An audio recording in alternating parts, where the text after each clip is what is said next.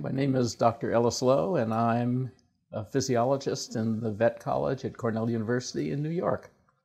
There are defects that occur in the pathways between the ear and the brain. And if those defects are present, then the animal is deaf. Most of these are congenital, so they're there during development, something goes wrong, and the animals are born deaf. However, you can't tell necessarily that they're deaf simply from their behavior when they're just little pups.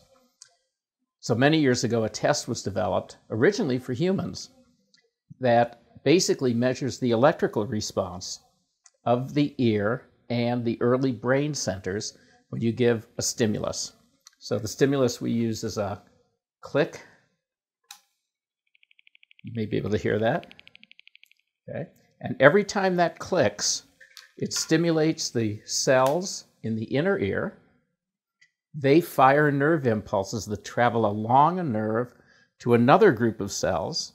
They fire, pass that information to another group of cells, and a daisy chains its way along. These brain impulses, or these nerve impulses, travel along, and if everything is fine, what you get is a series of waves. I think you already saw what they look like.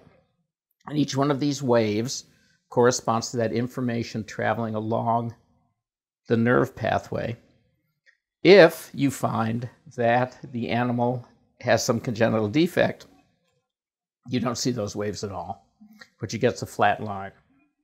And one of the things that can happen, it can be both ears or it can just be one ear. Okay, so this is particularly helpful in differentiating between, a dog that doesn't seem to respond really well versus one that has only one side functioning versus normal.